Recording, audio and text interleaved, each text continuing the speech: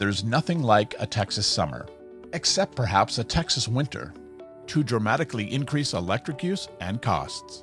Let's take a look at 3 new features within MyBlueBonnet that can help you track and compare your energy use from month to month, show you how weather impacts your energy use, and measure how your energy-saving actions are helping you save.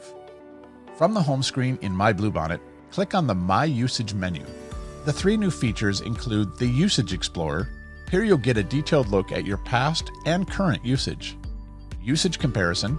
Here you can view and compare 2 past monthly bills side by side. And Average Usage. You can select a specific time period and see how much electricity you typically use then. When you use electricity is as important as how much you use. The Usage Explorer gives you a detailed look at your past and current usage all in one place. View your power use alongside weather trends by month, day, or even hour. You can change your graph filters to see usage within different date ranges, weather data, and usage by kilowatt hours or by cost. By clicking on the green bars in the graph, you can drill down to see the details for month, week, or even day. One of the most powerful features of MyBlueBonnet is the ability to see your average electricity usage during a specific time period.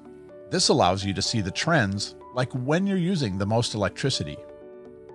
Finally, MyBlueBonnet allows you to see 2 monthly bills side by side in the Usage Comparison feature.